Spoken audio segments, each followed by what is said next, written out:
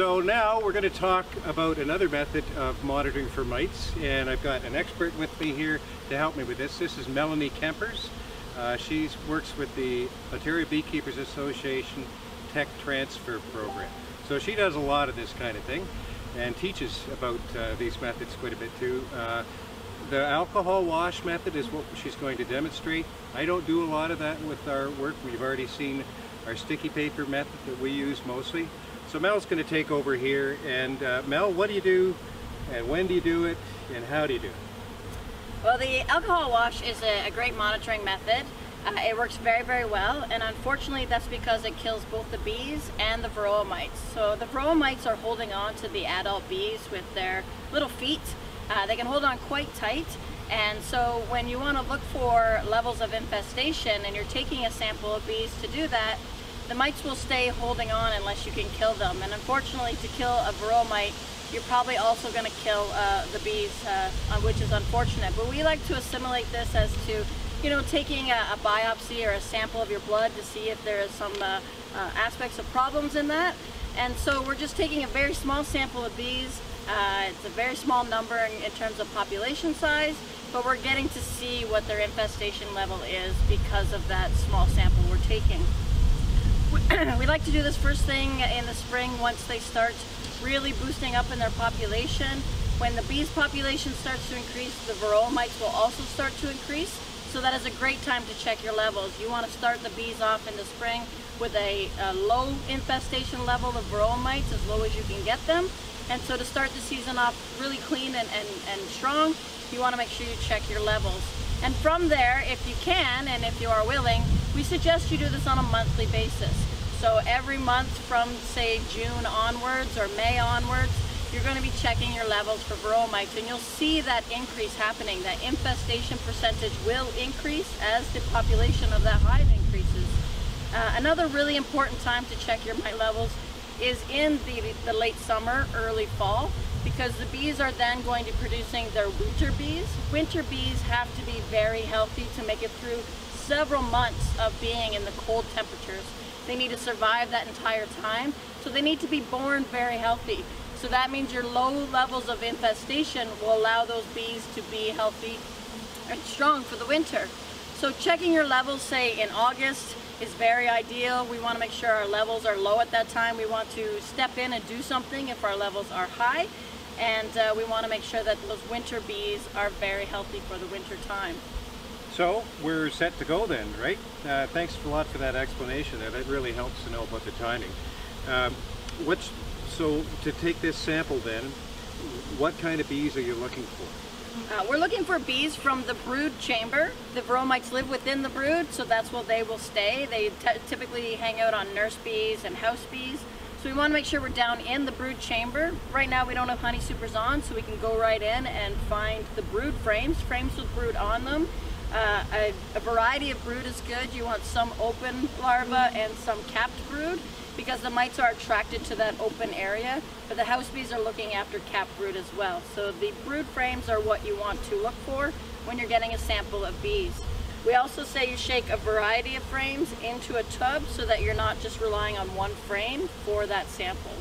And what do you do about the queen, Mel, so you don't get the queen in your alcohol wash? Right, good point. So I did mention that this unfortunately does kill some bees.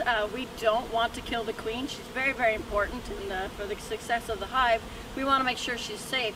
So it is recommended you go in ahead of time, find your queen and cage her, or put her on a frame and take her into another box, potentially temporarily, so that you're not shaking her into the tub. We have found our queen today. She's caged in a roller cage, and we want to make sure that she's safe for this process, so she's going to stay in that cage until we're done. Okay, well, let's get some bees in our samples then. So the brood is typically towards the center, so if you want to make sure you've got some space, take your frames out, give yourself a little bit of room. So we just got a honey frame there, and we'll work over to the middle where the brood will be. We're in the fall of the year. The queens have stopped laying. There's not a lot of brood at this point. So we'll get those middle frames out. We've already looked, there's some open brood on this frame. Nice shake, Mel, they all went in. How about that? I think you've done this before. I have. Alright, we're going to probably do just a few frames. Make sure we get a variety of bees in the sample. So you're not all those bees are going in the sample? No, we're going to take a part of that into our container to see what our levels are like. Okay, I can put those frames back in. You want to carry on. Perfect. So I have here a half cup. A half a cup of bees is approximately 300 bees. And so that gives you a good estimate of what's happening inside the hive. Right now there's probably 40,000 bees in the hive, so 300 is a very small amount. You want a level scoop, make sure you don't have a heaping or too low. You have your alcohol ready, so we want 70% alcohol, and the bees will go inside.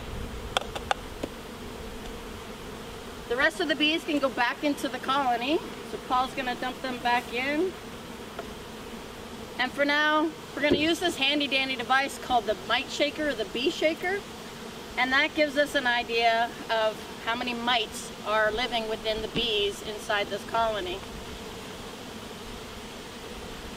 You want to shake it for about a minute or two, and that'll give it time to kill the mites as well as the bees, and that will separate them. The mites will no longer hold on with their little feet. They won't have the ability to do so. And inside these jars is a screen, and that screen is a number 8 mesh, or a hardware cloth with 8 squares per inch, and that'll allow mites to go through and not the bees. So it's welded together there with 2 lids with the screen in between the 2, right? Correct, yes. It's a plastic weld. It's kind of like 2 peanut butter jars. You can attempt to make your own if you'd like, but make sure that your weld is going to be alcohol proof. When you use glue, it falls apart. So we've given it some time. When you flip it over, it's best not to just jam the bees down onto the screen. You want to make sure the mites can pass through. So we like to use the tornado movement. Cool. And make sure that everything passes through. You even want to give it a bit of a shake and make sure the mites are coming through. You're getting as many as possible off the bees then? Correct. You see any there? Oh. Yeah, so sometimes they float. You got to give them a chance to come down. Oh yeah, some on the surface there too. Yeah, so I see 1, 2, 3, 4, 5, 6. So we have 6 mites in approximately about 300 bees. That is about a 2% infestation level. Mel, how would that compare? We should talk about thresholds a little bit. So we need to compare the sticky paper results with the alcohol wash method and talk a bit about what our threshold is here in Ontario. Correct. So our thresholds have been kind of brought forth by a collection of researchers and extension workers and people who are working in the industry. We talk about what we see, what levels are damaging, and what our research has shown. So in the spring, we like to, go a little bit on the lesser side. Want to make sure our infestation levels are low to begin the season. So for alcohol wash, you want a 1 to 2% infestation at the most. In the fall, it's about a 2 to 3% infestation. For the sticky paper, we do it more of a 24-hour count. Now you should leave it in for say 3 days so that you get an average count per day. And you want no more than 9 per day in the spring and 12 in the fall. So if those thresholds are exceeded, that prompts the use of a miticide of some sort. Yeah, so stepping in and doing something about those levels is important to keeping that infestation level low. So you can use something like a treatment. You can also use management techniques like drone brood removal or brood breaking, things that can help diminish and keep that level steady. You may not lower the level with management techniques, but you will maintain that they don't increase as fast. Right. So for breaking the brood cycle, things like introducing a queen cell versus a mated queen would do that. Or making a split. Making up a split. So there's a number of cultural controls like that. Correct. That's great. That's a simple method. There are many other methods, but we're trying to keep this as straightforward as possible. You've done a really great job there. I particularly like that tornado technique. We're going to have to practice on that. Thanks very much, Mel. Appreciate your help.